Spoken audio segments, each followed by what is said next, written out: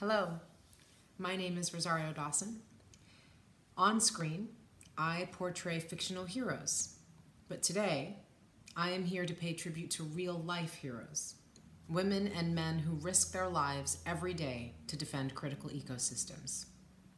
Last year alone, at least 330 human rights defenders were killed around the world, according to the organization Frontline Defenders.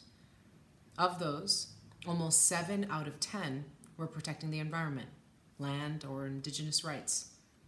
In the Amazon rainforest, the list of defenders who stood up to illegal loggers, land grabbers, and miners and were murdered for defending their rights grows tragically every year, with little to no accountability.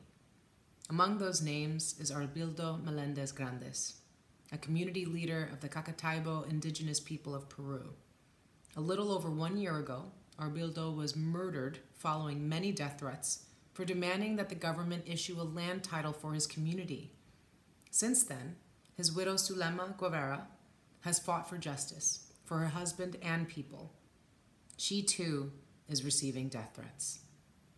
In Brazil, the president has publicly endorsed breaking environmental laws, and deforestation has seen a dramatic surge since his election. He has also cut funding for the protection of indigenous peoples in what the Catholic Church Missionary Indigenous Council has called a planned extermination. We cannot accept more activists on the list of martyrs for the environment. There are many courageous leaders like Zulema across the Amazon who deserve our support. I support the Amazon Climate Platform.